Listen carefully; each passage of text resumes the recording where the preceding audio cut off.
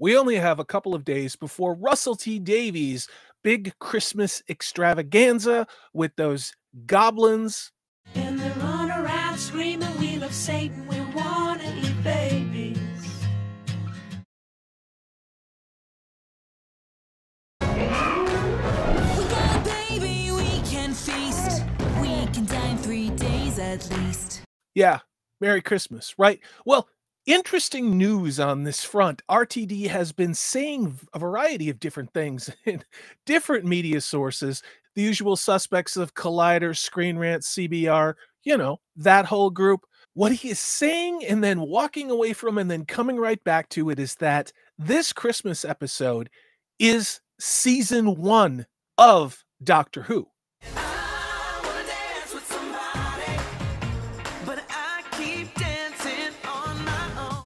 You heard that right. Those other 60 years, even that crap with Jodie Whittaker. Pretend I never happened and erase me from your mind. That doesn't count. There was a commitment of 5 seasons by Sony, the BBC, and Disney. In this article, RTD says he plans on sticking around. He's planning season 3. He's planning season 4. Here's the interesting statement. When it comes to this new era of Who, with Davies back at the helm and Ncuti Gatwa as the Doctor, this will mark a reset of sorts for the show, with this Ncuti Gatwa Doctor Who being referred to as season 1. I'm gay.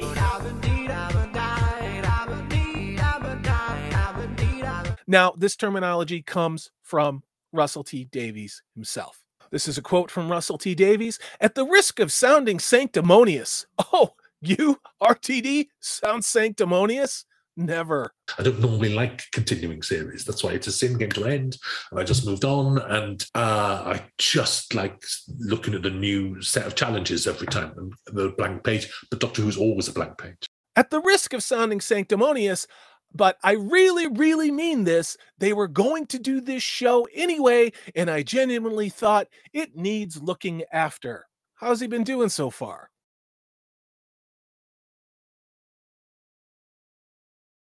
Here is another statement from the end of that same article reinforcing the idea that the show is reset, and Ncuti Gatwa is the first season of Doctor Who.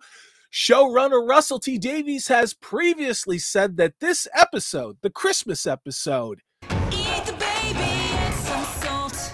Bailey's honey powdered malt. The Church on Ruby Street, is a reset for the 60-year-old show.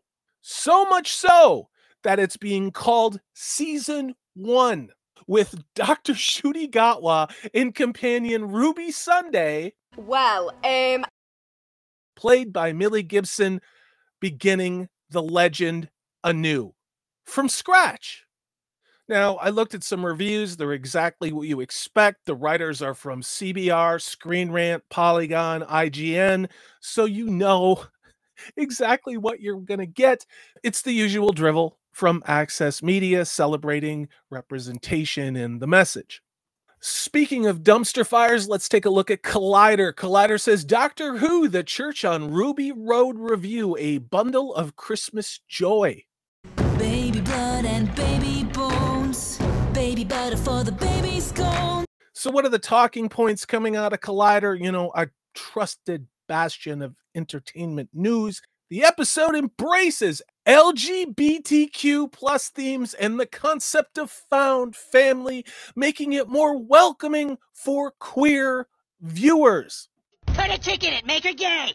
Davies already made Doctor Who a more welcoming place for the queer community in his first set of new episodes by exploring LGBTQ, I got it that time, themes and the gender spectrum. With characters like the Doctor and Rose Noble. Yeah, Jason Noble, the 20-year-old guy in a dress pretending to be 14 years old. You're assuming he as a pronoun. True. Is that the representation you want in the queer community? Tell me in the comments section below. It's a bold strategy, Cotton. Let's see if it pays off for him. The article says that it is delighted that that continues in the church on Ruby Road. While the article doesn't want to spoil anything, Davies, who is part of the community itself, has made sure that LGBTQ plus viewers can see themselves in the episode. I know that's what I wanted a Doctor Who Christmas special. I want to see a 53-year-old American guy who collects action figures and likes to bang chicks. And were there bits you think, right, TARDIS tick, got to keep that. Here is mine. Daleks tick, got to keep that. It's a problem with the Davros of old in that he's a wheelchair user who is evil. There were some things that you really couldn't mess with. Really, you'd be stupid to clear out the icons, or you might as well sit down and invent a brand new show. The article continues, and beyond the mere presence of queer characters, including the Doctor. That's right. Sharpness. Oh my god. Oh my god, that's so good. Oh. The episode centers around the concept of found family. Why does that sound a lot like why you take a pet to a salon?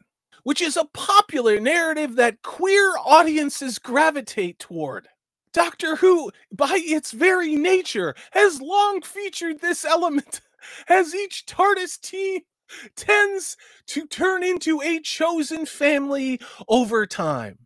It's mindless now, clicking towards oblivion. How long, K9? Insufficient data. Yeah, you know the answer when it's important. The article says, however, it's much more explicitly stated in the Christmas episode as the Doctor and Ruby connect over their common backgrounds. Of course. Of course. Of course. The other thing to know about Ruby Sunday is she has two moms. Because representation, kids, that's important. The 60 years of Doctor Who before season 1, the great reset of Doctor Who by Russell T Davies. That. Yeah, chock full of Russell T Davies, kink, ideology, sexuality, and personal politics. There's the gags and the action at the top, and then there's the messaging somewhere in the middle, in the bottom as well. And the characters and the emotion. Of course. Yeah, and I often think the gags and the action are for the adults and the messaging is for the kids. Actually, it's that way around. Sounds like one hell of a heartwarming family Christmas episode.